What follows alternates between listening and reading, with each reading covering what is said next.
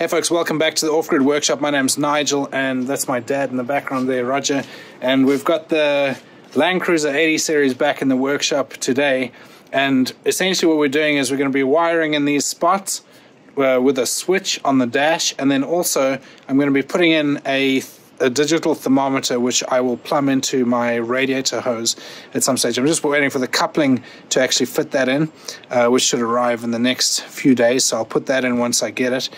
But for now, the task today is going to be to wire in the switches and run the wire through the bulkhead for the digital thermometer.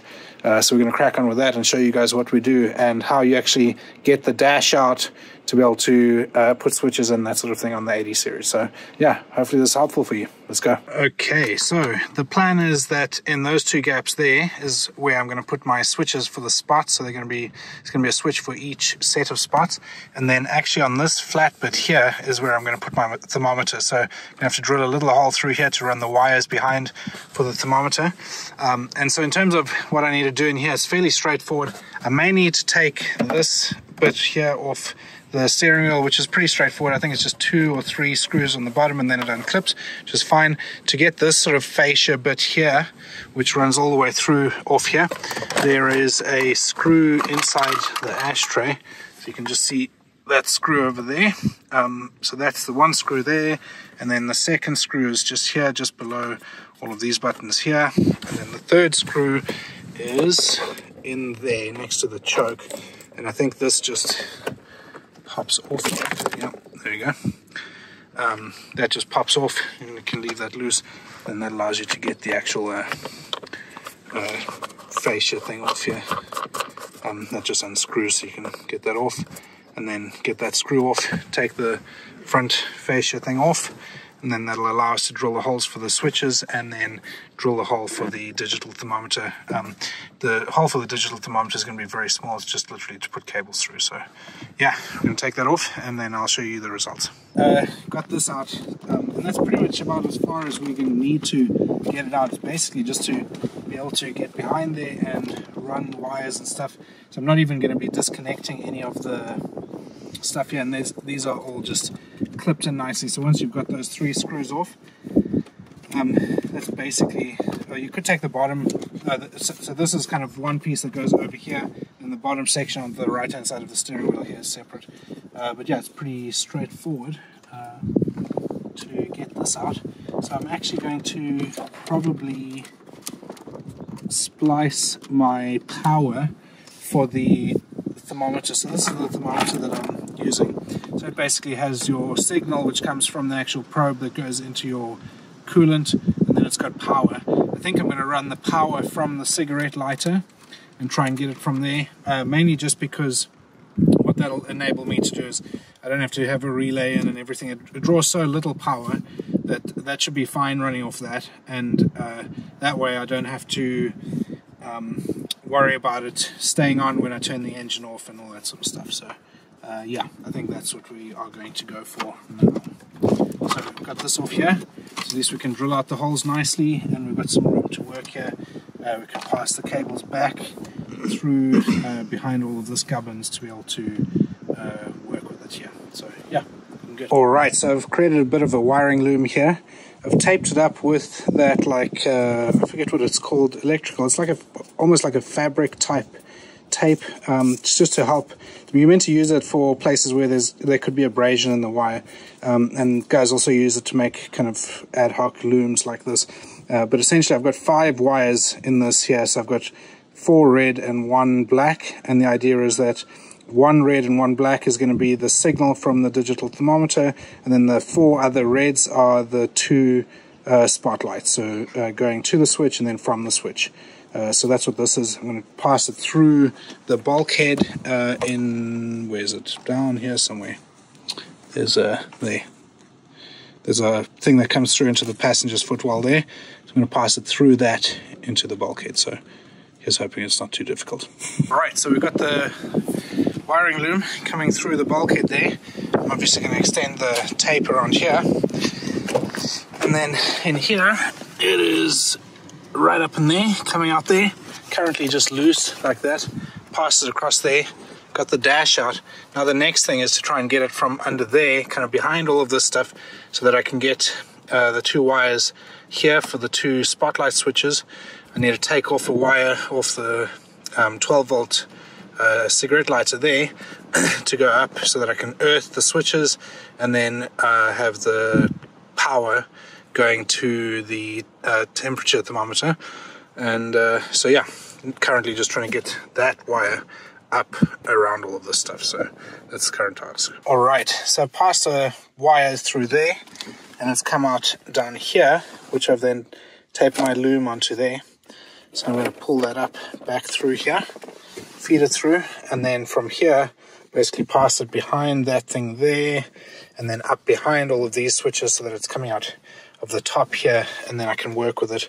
And then when it goes to actually put all this stuff back together, those wires can just sit in the background here. So it'll be sweet. Okay, and there we go. Wiring loom is now out of the top here, which is where we want it.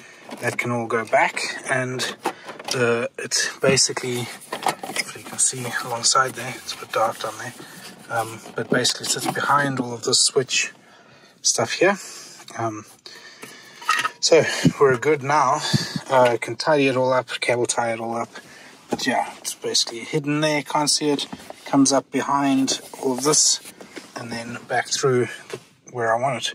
So now I'm going to drop a positive and negative wire down to connect to the back of the cigarette lighter.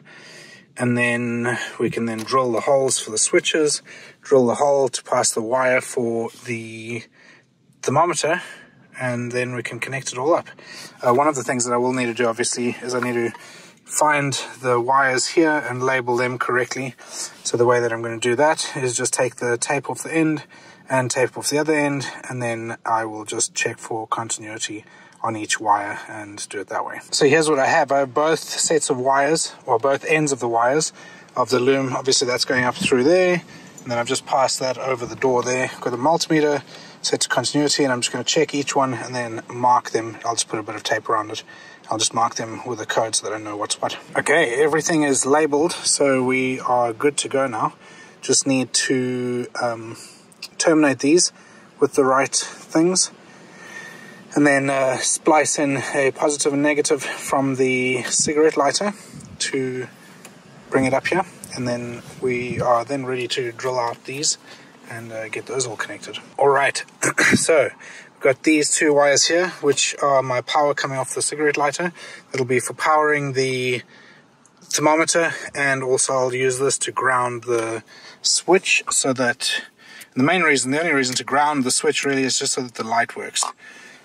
So now what I'm going to do is I am going to put the switches, I think I'm just going to put 1 and 1, although maybe I think it's going to be too tight to put 2 next to each other on one of these things.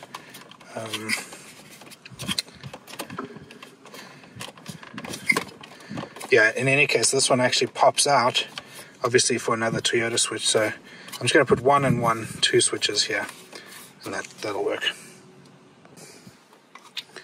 So yeah, it's going to go basically smack bang there in the middle,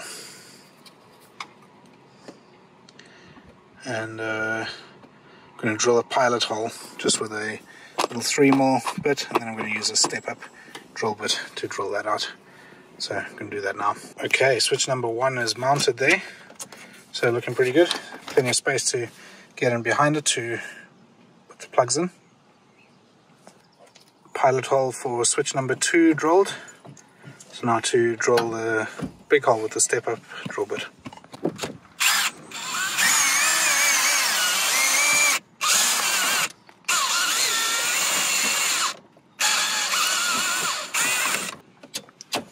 Alright, and the second one is mounted there. Pretty pleased with that. Okay, so I've drilled the hole for the wires to go through for the thermometer over there, and then I cut the signal wire. So with the plug here, which this is what I'm going to join on the other end, that goes into the temperature probe that sits in the coupling in the coolant pipe. So now I'm going to put this through here, and I have just enough space to be able to actually crimp the connector barrels on the other side with this through that little hole. I don't want to make that hole much bigger, and then I can connect it up to the power and signal wire and all that sort of stuff once I've got this passed through there. Okay, so here's where we've got to so far. So we've got those wires all connected up there, past the power wire back through here, which I have joined onto there, so that's getting power from the cigarette lighter. We also have the loom going off there for the daisy chain ground to the 2 switches so that the lights work. I am currently just terminating these with the right spade connectors to put onto the correct switches over there. So these are the 2 for the 2 outside spotlights, that's the inside spotlight. So getting those done, and then I can connect up the other side and see if they work. Alright, so this is all wired in here. So now I'm going to do the engine side, and then we can test everything. So I've started pulling this apart, but these are the looms and the relays that operate the 2 spotlights. I've got a different relay for each spotlight. So I'm going to take these off and wire in the correct wire for the each switch just onto the switching wire. So obviously it's still going to pull power from the battery, so we're not running power through the switch. The switch just operates the relay.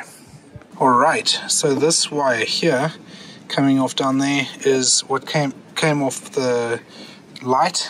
So this is basically the signal to tell the relay that it can turn itself on. So I basically took that off the spade there on the relay, connected up to one of the lines there that goes back into our loom, and then back there Dad's busy tidying up stuff there.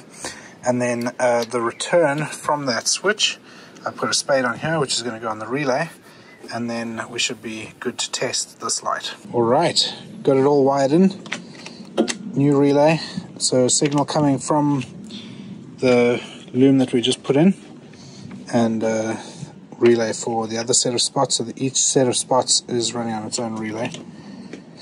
All wired in nicely, running straight off the battery through the relay, so the switch isn't carrying any of the current, and looking pretty good. Just going to tidy this up. Okay, got this all tidied up here, and this is the the signal wire from the thermometer. Just got it loosely tied up there. I'll tidy all of that up when it actually comes to installing that, but essentially when I install that, I'm going to cut the radiator hose here and put it on here.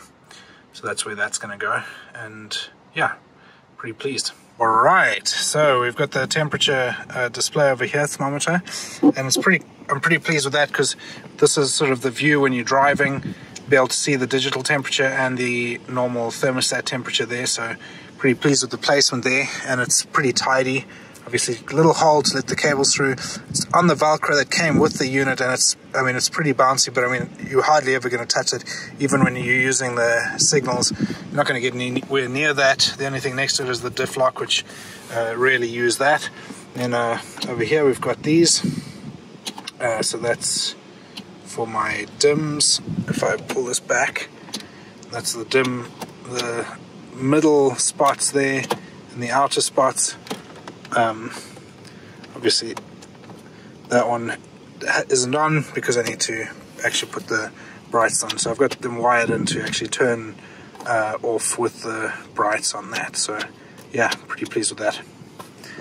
And dash is back together. I just need to put the screws back in, and then we are good to go. And then as soon as I get that coupling, I will put that in, and then got the thermometer in here. So yep, pretty pleased. And there we go, folks. Got them all wired in. Pretty pleased with how that turned out. Just waiting for that coupling to be able to connect that thermostat, that thermometer in. But I'll do another separate short video on that, just to show you what that looks like. So yeah, pretty pleased with how that turned out. Not too bad of a job, probably 3 or 4 hours, something like that. So pretty straightforward. Most fiddly bit was just working the wires through the back of the dash there. That was probably the most fiddly bit, but yeah, pretty pleased with how that turned out. Thanks for watching, and we'll see you guys in the next video. Cheers.